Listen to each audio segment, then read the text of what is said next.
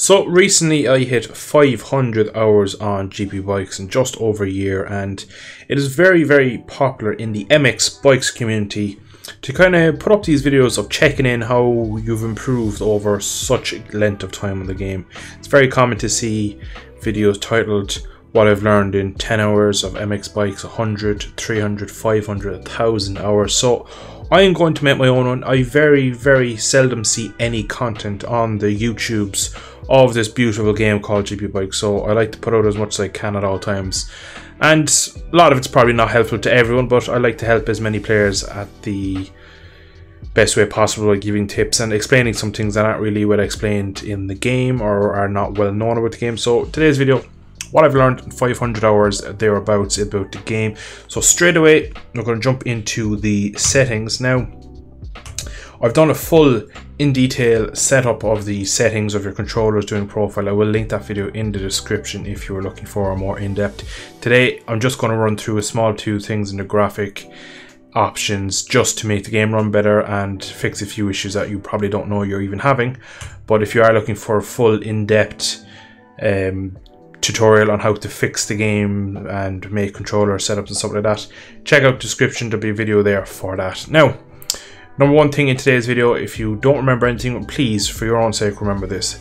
Go into your settings like I did, go to graphics, and you'll see here textures. Set this to high. If it's not already on high, bang it on to high, save it, and be done with it. If that's all you learn from today's video, well enough. That will make a big difference. When people join your session, if you don't have this set to high, the game can stutter and even freeze up to 10 seconds. I had a big issue with this when I first got on the game, and also on MX Bikes when I did not know about this. So straight away, do this. It's easy, it's not really intensive on your PC. Even if you have a poor enough PC, we'll get to something in a second that will be better for lower end PCs, but just prioritize this completely in your graphics. You can turn down all these filterings and stuff like this in your model detail stuff, and that will be better for your PC, but it won't affect the connectivity in other areas. So again, bang this to high, be done with it. Next up, if you do have a lower end PC, now GP Bikes isn't the most optimized of games. I have a pretty hefty PC, and even at the best of times I struggle to get 60 to 100 FPS in a league race. It's just not ideal. It doesn't run well. It's a bit annoying really, because the netcode and everything is pretty good, but then the frame rate can leave it down at times. But if you are someone with a smaller budget PC or a gaming laptop, whatever, number one thing I would do to get FPS is turn off your shaders. Now it turns off HDR, and also if you have HDR on, turn this off.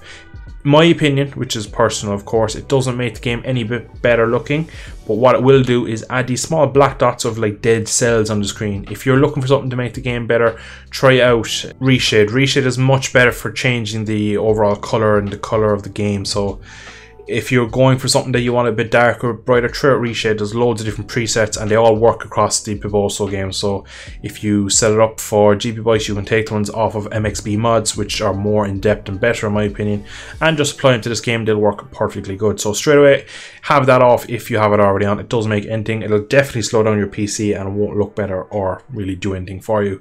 Next up, shaders. Now shaders do make the game look a massive bit different. In terms of graphic fidelity, it does look nicer, there's more reflections, everything just looks nicer. Now if you could run it, but straight away it will eat into FPS and overall power usage on your PC. So a lot of times when I'm league racing, turn shaders off. It does turn off reflections in the background. Now shadows, again, if you're really struggling, turn these off and then start to drop these down one by one and just see how you get on. A lot of tracks, you'll notice that there's 3 or 4 corners that eat FPS. You're never going to get it perfect, but overall doing these steps will just help with a more consistent gameplay and overall just improve the gameplay and just improve the fun really. So my third and final tip before we get into the on-track action is to change your compatibility mode from Windows 8 or Windows 10 or whatever it is to Windows 7. Now what this will do will completely eradicate any game crashes, and when you join the server you won't get infinite sync, and basically you join first time, get in every time first time. It completely changes the way you can play GP Bikes Online. It's so good. So how you do this is you find your drive, whatever it is installed on GP Bikes, that is. So for me it is my main drive. So for me it's on Steam, so it's in Program Files, it's in Steam, Steam Apps, Common, locate GP Bikes, and this is your main GP Bikes directory. From here you want to find gpbikes.exe, so this is your main launcher of the game, so your actual program here. Right click that, go to properties, and then you go to this tab here, compatibility. So you'll see I already have it done. What you will probably see is not have this ticked, and it probably will say Windows 8 or anything higher. For me it was on Windows 8 and that causes big issues. The only thing I will say about this is that it doesn't work for some reason with VR. Now it appears to be Steam VR. I'm not sure if every headset has issues with it, but I know personally I've had issues and someone else has issues with them before. So try this if you are a VR player, and try it. But if your game doesn't want to launch in the VR headset, this is your reason if you change this. But tick this box, pick Windows 7, and say goodbye to endless joining, leaving, and crashing. So we're going to jump over now to some on-track action and just finish off with some tips on riding. So just a couple of things before we get on track. In your settings menu, you can change a lot of it. Like I mentioned in the start of the video, there is a full guide in the description, but don't be afraid to play with the controls. My controller setup isn't going to work perfect for everyone, so you have to find your own. Now, it's very annoying. I know a lot of people watch these videos hoping that they get just something they can input into the game and instantly gets better and they're better and everyone's happy. Really, in real life, that's not how it works. You have to kind of trial and error it yourself and figure out what works for you. These setups I have, or settings in this controller menu here, is pretty much what I run if you want to copy and try it out. Like I said in the full video, I go through everything so you can see all my inputs and everything I've done, and I explain why in that video. But like I said, it probably won't perfectly for you, where for me it's dialed down to my style, my preferences and everything like that. So just wanted to get that out there before we move on. But now we're going to go to the setups. Now let's go back to the default for a second. Every bike will have a setup window. Obviously you usually have these 5 tabs: ECU, other, which is geometry and a steering damper 9 times out of 10, drivetrains, your gearbox, you'll have your clutches, you'll have your gears, primary ratio, stuff like that. I haven't done a full setup guide on this game. If people would like that, let me know in the comments. I can definitely do it, because I do spend a lot of time in the setup window here doing little tweaks for the bikes, as much as I do like riding. But the big thing for me when I got this game, someone told me when I was struggling with the brakes feeling basically too strong, that I was stop being kind of top racking ever, was to change the front leverage. Now the way it was explained to me is the more leverage you have, the less braking pressure you have at all times. So technically, the higher, if someone could ride with 16mm leverage, you actually have more braking performance. Now it's more aggressive, what is the word I would use, so you can't be as aggressive on the controller through the rider and through the handlebars and stuff. So for me, I can be more aggressive at 20mm leverage and outbrake people with 18 and 16. So for me, I've gotten quite good and consistent with this because I use it on every single mod. I always choose the highest front leverage, and it's really changed the game for me. Now I see a lot of people online, I'll be just joining the session, finish it off, a cup of tea or whatever, I jump into the replay camera and I watch them, and the bike is on the move on the brakes. I just know for a fact that they haven't the controller set up right, they don't know enough about the setup to set the bike up right, and these little things really change how you feel. And they won't give you like 4 seconds a lap and make you as quick as the fast guys, but what they will do is they'll just settle the bike down. You'll be able to focus on hitting the apexes, getting your entry speed right, getting on the throttle at the right time, and just then you can start to build as a better rider and a better player. But when the bike is moving so much and every 1 in 3 lap you crash at that corner, because when you get on the brake you have small bit of lean and your leverage is wrong and you don't have the right setup of the controller, it is just an avalanche of things that are going to go wrong, and you're going to really struggle to get any better at the game. And if you do get better at the game, you're kind of getting better in the wrong way. You're getting better at kind of catching the bike from its mistakes instead of improving at corner entry, your corner speed, your racing lines, figuring out your brake markers. So try out this. This is the #1 thing you can do. Obviously putting in softer tires, less fuel, is going to make the bike quicker overall, but that is kind of a superficial. This will make you quicker and more consistent everywhere. It'll just help at every track, and nearly every mod has some sort of leverage change. You can do it with the rear as well. Now the rear is on the master cylinder, so it's just called differently, so it's slightly different master cylinder but has the same effect, so it's all good in there. Now like I said, if you want a full setup guide, let me know in the comments and I can go through everything here and go a bit more in detail of what all the rake angle and your swing arm length does. And lastly, in the setup window, don't rely on your ECUs too much. Now in this mod, it is the MotoGP historical mod, I believe it's called, because these were in early 2000s, 2004, 2006 bikes.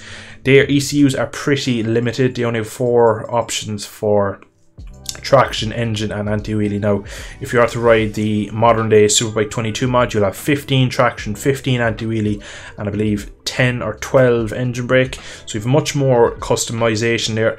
But my tip for electronics is not just to whack it on full traction.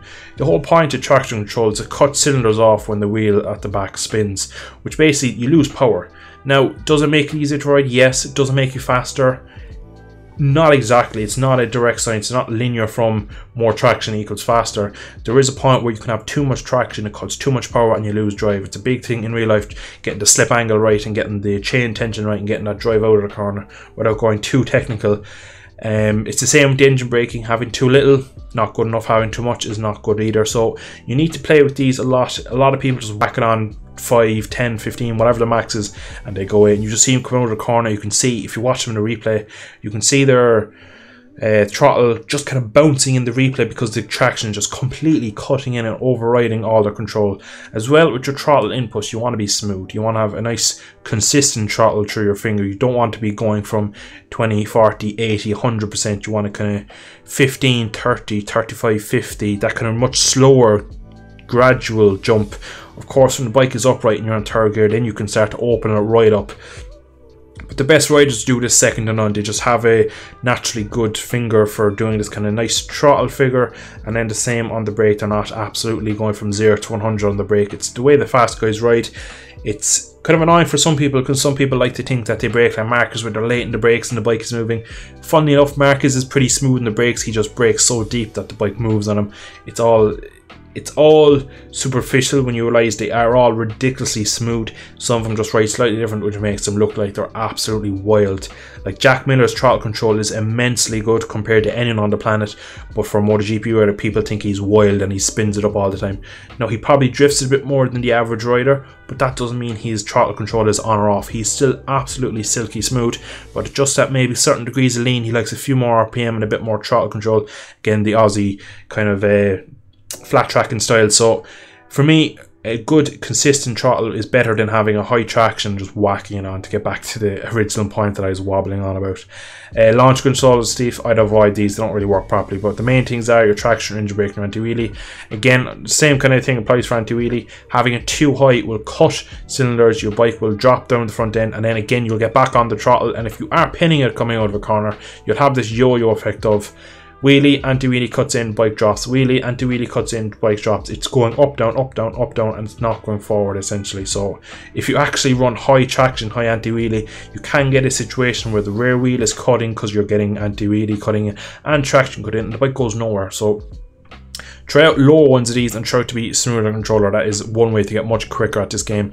Now, it's not going to be something you do in like one session. It will take time to learn to be more precise with the throttle, and also not to just whack it on if it is a muscle memory of a long time. So we're going to jump into the on-track action now, where I have one thing I want to show you about the brakes mainly, and just to finish up the video there. So the last thing I want to show you is braking. Now, a lot of people are over braking on this game, but they don't realize it. And what I mean by that is, you'll see me coming into this corner now. I'm trail braking the whole way in. At this point now, I should release the brake about here. What that will do, it'll lean the bike over more and I get more corners. But you can see just about now is when I've released the brake. I essentially have run extra wide because I'm trailing the brake. Now, when you're braking, you have inertia on the bike, and especially turning in, you're making the bike do something it doesn't want to do. So applying a braking force will want the bike to go forward, while instead you're wanting to go right or left. So what you want to do is take as much forces off the bike. We'll see now here again in this clip as I come into turn one. We're going to brake, trail braking into the corner. Now again, this will take a lot of time to get used to. I explained this to a lot of people, and a lot of people can't do it off the bat. You can see I'm trail braking, and just there, you can just see the bike kind of squat down and turn. That's when I release the brake. But you can see I've gone just enough wide that if someone had a nice corner speed underneath me, they could just close the gap and maybe line me up for the next corner. Now in this example here, you'll see me release the brake nice and early, and what that will do is allow the bike to just sit on its suspension, allow it to sit nicely and turn naturally without extra force and extra inertia being applied to it. So by that meaning, you'll get a more consistent corner, you get a tighter corner radius. You see I release the brake around Here, you could just see the bike kind of pivot and sit down. I get extra lean earlier, which means I can carry more entry speed. My mid-corner speed is higher, and I also get out of the corner much better. You can see I'm much tighter to the curb or to the AstroTurf on exit. If you can manage to do this lap after lap, you will gain so much time. You can see once again now, this is not what to do. Trail braking. I should have released the brake already. A lot of people think they're running wide, and now they release the brake. And already at this point, I'm nearly at the end of the curb. I've just rolled away from them. So this is a massive thing people are doing, and they just need to get out of the habit because they will lose so much lap time for it. So everyone, I am going to end it there for today's video. I hope you have enjoyed. Now, there has been a lot of explaining in this video and a lot of kind of in detail stuff. So if I didn't explain something in enough detail, or you don't understand, or you want information about something else, please feel free to drop a comment in the comment section down below, and I'll try to get back to you and answer your questions as best as possible. Now, I play GB bikes pretty much every single day. I'm constantly learning, so expect to see more videos like this in the future, because this game, you learn so much by playing it and just getting deep with the game and stuff. So you really learn more and more as the more you play. So again, I do advise everyone just to play the game, try and enjoy the game, and just try to understand what they're doing. Just think about what they're doing as well, because a lot of things that you've seen in this video have been me kind of thinking, why is this guy quicker? What's he doing to get better exits, better entry? Oh, he can turn so much better. Oh, he must be releasing the bike. Oh geez, the bike turns. Just having these small little tweaks to your brain to be thinking, not just to be on, right, this guy is 0.7 a lap quicker, he must be braking later than me in every single braking zone, I'm now going to brake later.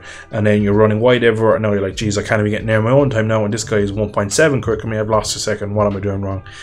Things like that can get frustrating. I know what it's like when people are so much quicker and you're like, geez, that lap time is just something that you cannot see. But if you can apply some of these tips, obviously not the ones outside of the on-track ones we showed today, they'll only kind of help the running of the game and the performance and just the overall kind of quality of life really is of the game. A lot of the menu ones and the compatibility, Windows 7 mode, stuff like that. But the actual on-track stuff and the setup and stuff like that, if you can apply them to the game, you not only become more consistent, you'll just get a steadier base to build on. And like if you're going to build a house, you don't build it on a rocky, bumpy base. If you can build a good foundation and build upon your skills like that, you will improve hand over fist. And that's what I've tried to do in the 500 hours, has definitely shown off. Because I remember when I first got into this game, I could barely turn a lap, and now I'm doing league races and winning and doing all sorts of good things. So like I said, put the practice in, trying to applicate or apply the tips you've seen in videos and other videos out there as well, not just my own videos, there's plenty of other content. But yeah, I'm going to stop rambling on now. I'm going to let you go. Thank you for tuning in. Any questions, like I said, drop a comment down below, and I shall see you all in a not so distant future. Thanks for watching. See you soon.